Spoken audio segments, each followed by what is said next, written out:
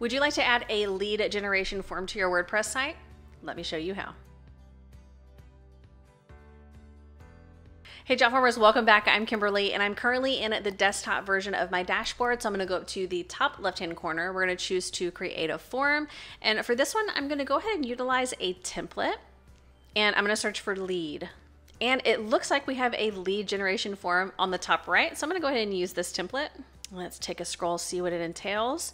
Perfect. Now, one of the great things about utilizing this with WordPress is we don't have to utilize any coding here. We don't have to go up to publish, go to embed, or any type of integrations. From here, as long as you've created the form, we can hop over to WordPress. And the first thing we need to do is ensure that the Jotform plugin is installed. So on the left-hand side, I'm going to head on down to plugins, then add new. I'm going to come right up here. I'm going to search for Jotform.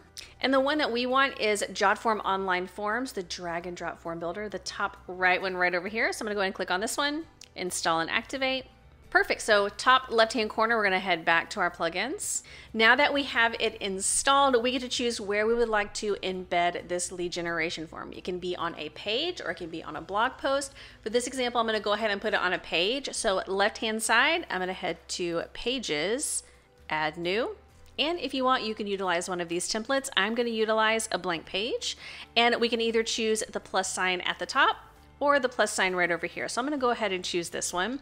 And if the classic editor isn't up here at the top, we can always search for it, but we do need the classic editor. And once it loads, we can see the Jotform icon right over here. And once you authenticate, it's going to pull in all of your forms for you. Again, no need for it having that embed code. So we can see our lead generating form right here. And click on this one, continue. And now with this view, we're only going to be able to see that embed code. To view the form live, we're going to head up to the top. We're going to choose to view on a desktop and then preview in a new tab. And there is our form. And one of the great things about WordPress is that it intuitively knows how large to make that space.